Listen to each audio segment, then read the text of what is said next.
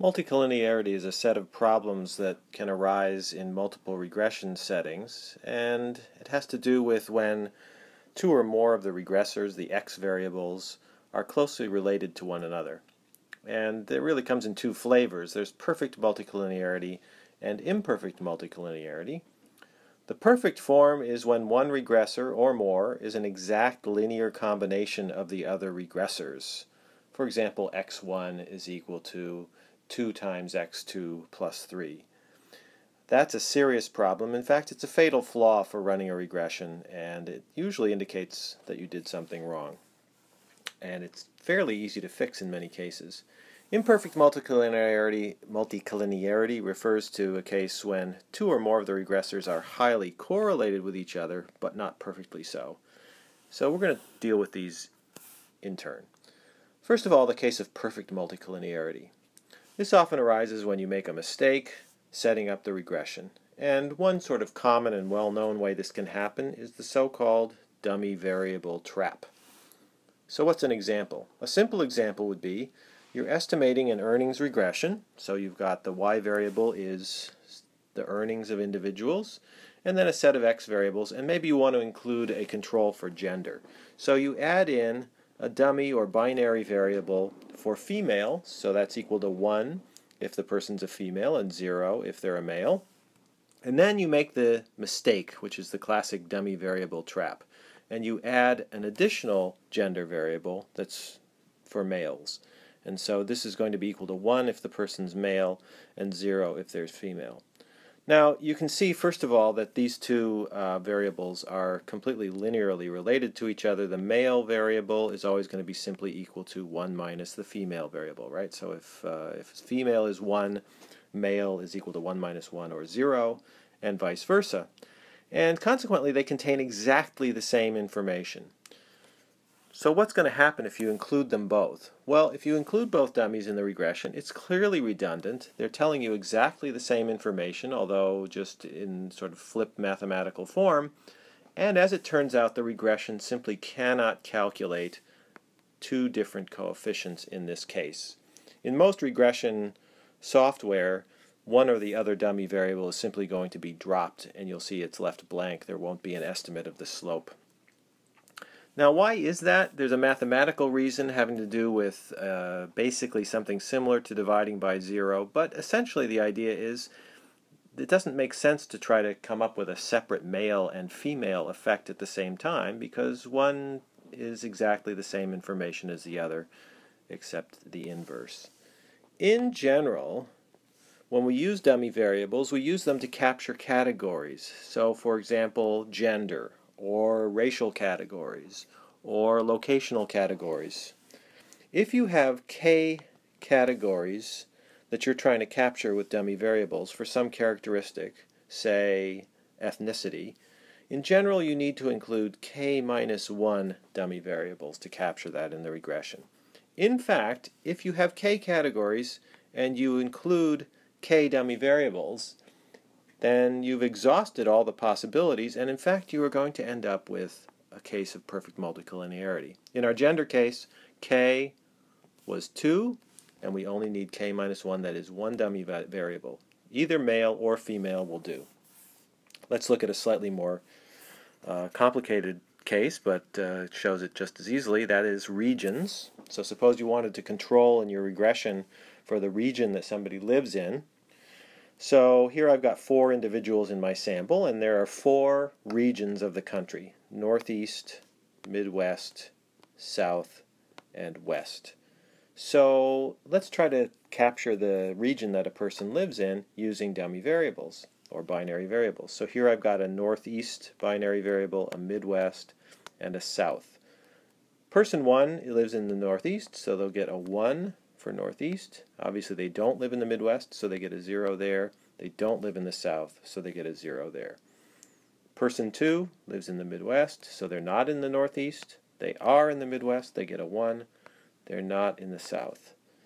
And the person in the South gets 0, 0, and 1 for the South dummy. Now, you might say, well, what about the person in the West? Don't we need a dummy variable to capture their case? And the answer is no. If we have the other three and there's only 4 possible regions, then the person who lives in the West is perfectly identified by having zeros on all of those.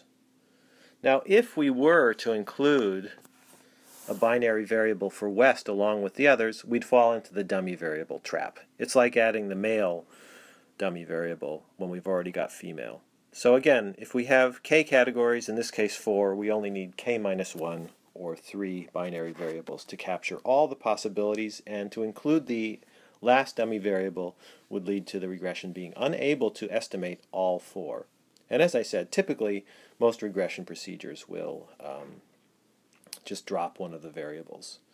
Now, perfect multicollinearity can arise for a variety of other reasons. Some of those are talked about in the Stock and Watson textbook. One thing that can happen, and you might not be obvious when you do it, would be suppose you include just a female dummy. You don't include a male, so you're not falling into the dummy variable trap, but you've got a sample that for some reason you've restricted to only males, to men. So everybody in that sample is going to take a value of 0 on the female dummy variable. Well, that's also actually going to lead to perfect multicollinearity, and the reason may not be so obvious, but in fact, in the multiple regression, the constant term, that is the intercept, is included in the data set as a series of 1s, a whole column of 1s. And the zeros on that female dummy variable, when you've only got men in the sample, is perfectly collinear with that column of 1s. Consequently, that regression will fail to estimate a male effect, or a female effect, because how can you estimate it when you've only got men? There's no contrast to look at. Usually these problems are easy to fix, although sometimes they're not so obvious, but if in this case we would just drop the female dummy out of that regression, we're only looking at men. Let me turn quickly to imperfect multicollinearity. And this is a case where the variables are not perfect linear combinations of each other, but 2 or more regressors are highly, though not perfectly, correlated. Now, the main consequence of imperfect multicollinearity is it tends to blow up the standard error estimates on your coefficients. So that's what happens, and as a consequence you get very large confidence intervals, and it becomes hard to reject the null hypothesis that any given estimate is 0. Now, there's mathematical reasons that this happens, but what's really going on? In essence, intuitively, think about what the regression is trying to do. The computer in its brain is trying to distinguish the separate effects of 2x variables mathematically that are very highly correlated with each other. It's almost like they're measuring the exact same thing. In that case, sorting out the individual contribution of the separate variables becomes mathematically challenging. And as a consequence, the estimates are going to be very imprecise. The example given in your textbook is, suppose you're doing the school district test score regression, and you want to account for the percentage of English language learners in the school district, so you put in that variable. It makes sense. But then you also want to look at the effect of having recent immigrants in the area. Now, it's likely to be the case that districts that have a large percentage of English language learners also have a large percentage of recent immigrants. That's the main reason why somebody is an English language learner in most U.S. communities. Consequently, these 2 variables are likely to be very highly correlated with one another.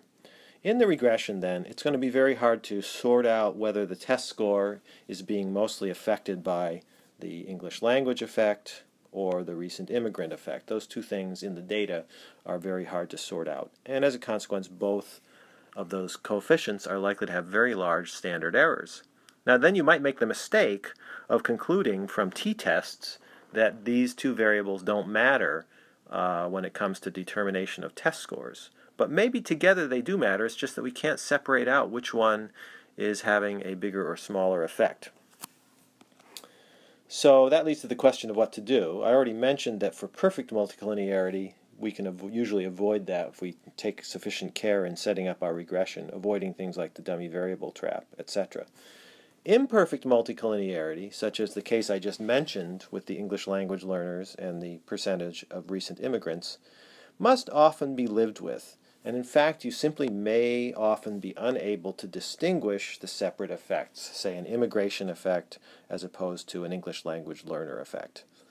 Now, does that mean you have to live with the idea that you can't tell whether those things matter at all? Well, we can often test a joint hypothesis that one or at least one of those variables is non-zero to see whether they have some significant effect when included together in the regression.